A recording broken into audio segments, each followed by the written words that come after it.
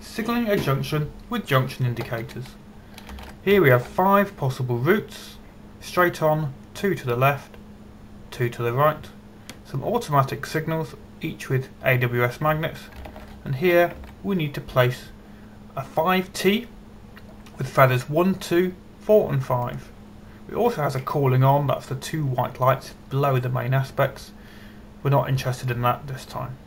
Click once to the left of the track, place link 0 adjacent to the signal. Click to place link 1, 2, 3, 4 and 5. We now need to tell the signal which links of the 1 to 5 that we have activate the relevant junction indicators.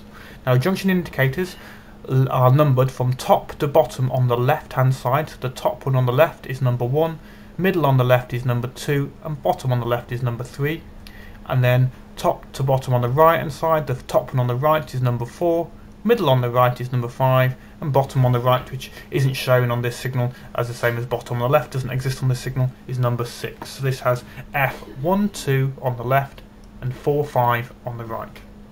So let's give our signal an ID.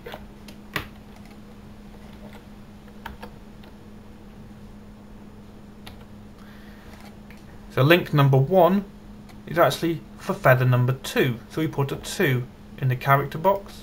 Link number 2 needs feather number 1, so we put a 1 in the character box. Straight ahead, we don't want a feather illuminated. The 4th link is for feather number 4, and the 5th link is for feather number 5. We already have a AWS magnet placed and some signals running up to it, along with a train ready to go. So here we have our train.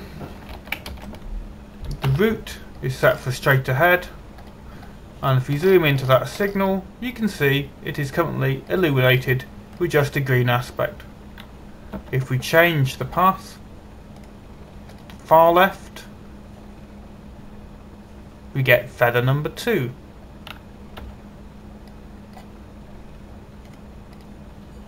Feather number 1 there.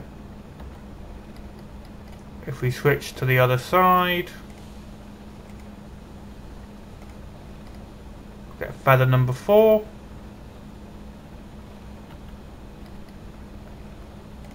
and then feather number 5.